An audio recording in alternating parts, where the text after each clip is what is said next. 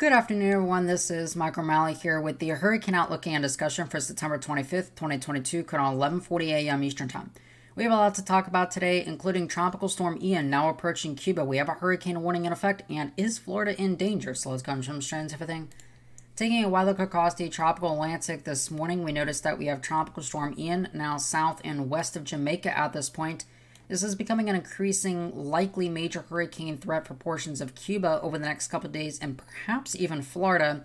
And we have a few other systems out here in the tropical Atlantic, none of which are impacting land at the moment. If you look here at the zoomed in visible satellite imagery for Tropical Storm Ian today, we notice that the surface cyclone and rotation has become a lot better organized today. And in fact, we are actually now dealing with a low-level circulation. You can see it very clearly in here. That is very tight and is able to generate thunderstorm activity on its own. However, we notice that the thunderstorm activity is significantly lacking in this area, and we notice that only within recent hours have we had a little bit of a blow-up of convection over top of this surface cyclone. Now, one of the likely reasons, if we jump out here and look at the water vapor satellite imagery, there might actually be some hints of some mid-level dry air that is over here. This would be associated with that upper level ridging that we were talking about over the past few days. And because, again, this is a broad area of circulation, this dry air is getting ingested a little bit into our cyclone today and is having a little bit of a hard time generating the thunderstorm activity, but it should be able to pick up in earnest pretty quick. If we look at the recon plane that was in there from earlier, we noticed that the pressures were consistent around 1,003 to 1,004 millibars, and there was some tropical storm force winds, especially on the northeastern side, but all of the southerly winds here on the southern side of the circulation were very weak. So there's very weak westerlies at this point on the southern side of the circulation, which means that this still has a while to go until it is fully aligned and able to intensify significantly. Now, looking at the overall track forecast for Ian, again, right now this has sustained winds of 50 miles per hour, give or take. We do now have a hurricane warning that has been issued for portions of the western tip of Cuba. There's still a little bit of uncertainty as to if this crosses right over the western tip or whether this stays offshore, and that will matter going forward. But irregardless, this is expected to bring hurricane conditions to portions of the western tip of Cuba, especially being on the eastern side. This is bad for that area. And then this will move into the southern Gulf, where some intensification is likely, at least up until Wednesday morning. And then shear begins to increase. And on this forecast track, this takes it very near to and just to the north of Cedar Key at this particular point, near the Florida Big Bend region. And the Panhandle sometime Thursday into Friday. But we notice that this cone extends pretty far away here, really going from really about the western part of the Florida Panhandle all the way through Tampa and Orlando, even Cape Coral, Melbourne, some of those areas. So this forecast is likely to change. Now, based on this forecast, we do expect there to be a significant impact risk that is expected generally from, again, about the part of western Florida Panhandle here all the way back to the south towards the Cape Coral, Fort Myers, Tampa Bay vicinity, and then encompassing that is an elevated risk.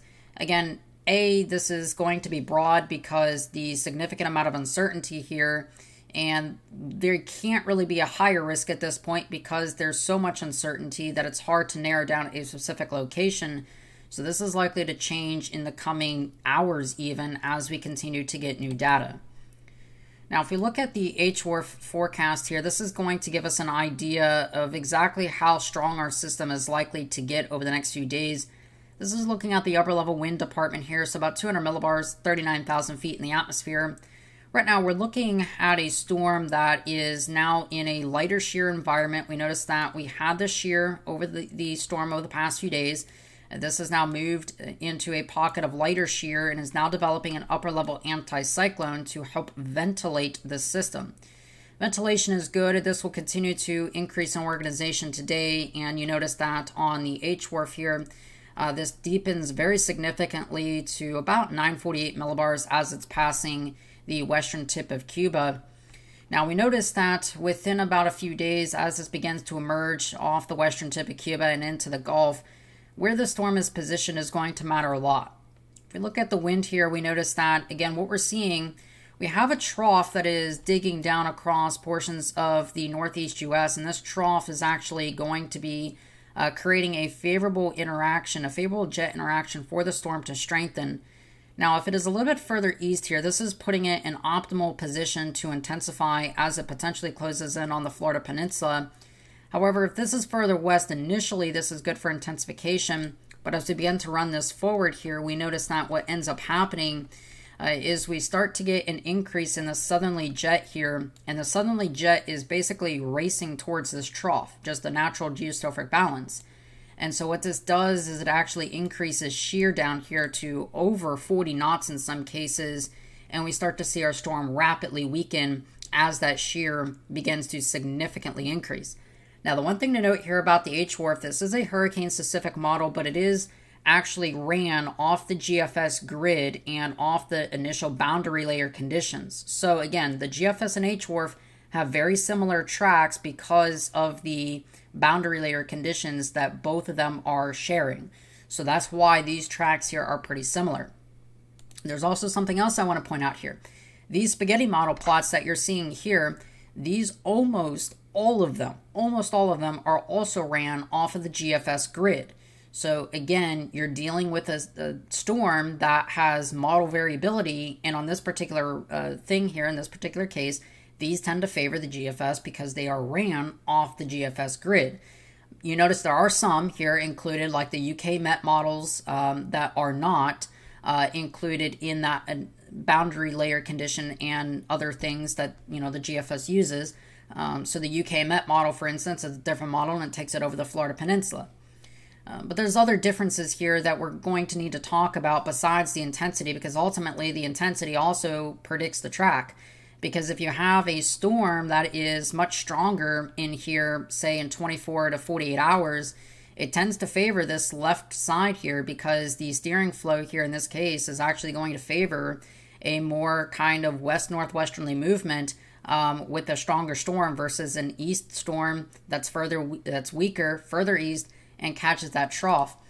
So if we look here on the GFS modeling here, we notice that over the next few days, this is the 0Z run here, we have a trough that's going to be digging in here, and we can see this evolution play out on the GFS. So this trough digs in and is in the Ohio Valley, moving off towards the northeast U.S. in about 90 hours from now. We notice that, again, the evolution, though, is different. We notice that the 060 European run here is a little bit different with this trough evolution. It's much slower, and with an initial storm that is a little bit further east, this trough right here is able to dig in, catch the storm, and carry it up the peninsula, whereas on the GFS, this trough moves very quickly, and then you get a surface high that is over the southwest U.S., with the surface high promoting anticyclonic flow, generally speaking. You have, again, this, northerly flow in the, upper levels here, and you're starting to get the storm feeling that and slowing down, and then that shear begins to take off and increase very significantly, so you end up dealing with a rapidly weakening storm. So these are two different possibilities, and that is certainly a concerning thing, given that we are only about 4 days out from this point, about 3.5 to 4 days out. And you would think that there'd be a little bit more consensus among the models, but that's completely the opposite case here.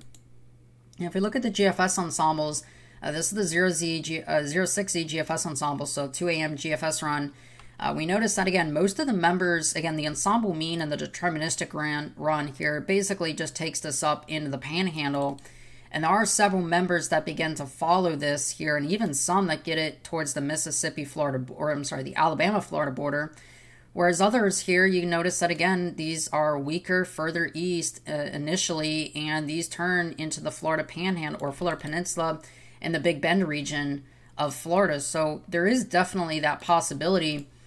If you look at the super ensemble blend, this is 139 different members from the ECMWF, the GFS, and UK Met models. This is the overnight runs here, 0Z, so 8 p.m. last evening is when it was initialized. But we notice again, most of it is pretty much the same at this point. By about hour 72, we notice that again, we kind of have the same overall pattern where we end up dealing with a spread of potential locations from northeast of the Yucatan Peninsula to very close to even potentially the Florida Keys and South Florida at this point. And we notice that unlike yesterday's run here, we can kind of see there's definitely been an eastward shift throughout hour 96 to 84.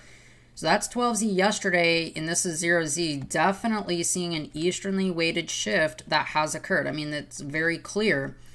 And it's even clearer in recent runs as well that this tends to favor more of a potential threat for maybe Tampa Bay or portions of the Florida Big Bend region. And one of the things to note here is if we have a storm further south, like near Tampa Bay, this is going to hit as a major hurricane or close to it, as shear will not have time to decrease the storm's intensity before it makes landfall. So that is something to note here. And then by day 5, again, we just kind of get a wide range of possibilities, but it certainly is shifted more towards the east from other runs. And even the ECMWF UK Met models agree on that. And the ensemble mean, for that matter, has also trended towards these groupings here.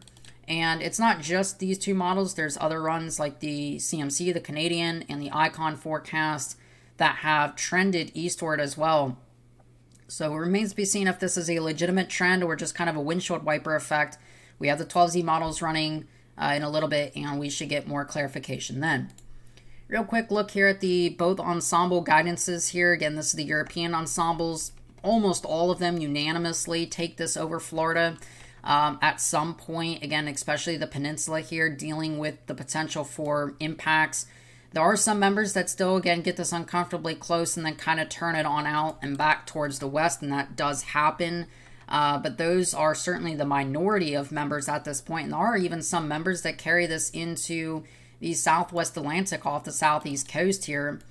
Whereas on the GFS ensembles, you notice, again, there are still some members that do carry this into the peninsula here. There are still a few that do, but most of the GFS members are further west. So unfortunately, we are still a little while away from getting a good understanding of where this will go, but the trend today has been eastward. So it is important to remember that everybody in the Florida Peninsula, really Tampa, Cape Coral, Orlando, Jacksonville, Melbourne, all the way through the Florida Big Bend region, through Pensacola, Tallahassee, those areas, yes, you need to be preparing for a potential hurricane landfall somewhere within that area. Again, we're talking late next week that we could be dealing with this. So, going in Wednesday morning, Thursday into Friday as the storm begins to slow down. But hopefully with all of the upper air soundings and hopefully with the NOAA aircraft reconnaissance data missions from the upper level recon missions, those should begin to consolidate the models. We've seen a very clear shift in the GFS here. And in fact, I believe, we do have the 12Z runs in here as well. The 12Z runs are also a little bit east and trending a little bit slower with this trough here. So we've seen a very clear trend eastward in recent runs here. And you can very clearly see this is the past 4 runs here. 1, 2, 3, 4. Yeah, so those are the past 4 runs, and we've noticed a very clear easterly jog here in the forecast guidance. So this continues to be something that is now on higher alert for the Florida Big Bend region, for Tampa, Cape Coral, Fort Myers, those areas, Orlando, Melbourne, Jacksonville. This is a very real possibility, and because we're dealing with more uncertainty than usual, we're going to have to wait some time still, but it is imperative to go through your hurricane preparedness plans now and rather be safe than sorry. Now, of course, my plans is I will be chasing this storm. Don't know where yet because unfortunately the models have not converged on a solution, but sometime next week we should be doing that, so look forward to that. And of course, I'll be making updates on this as time progresses. All right. So that being said, of course, I am Michael Romelli. I hope you have a great rest of your afternoon and evening. Of course, I will talk to you guys more later this afternoon.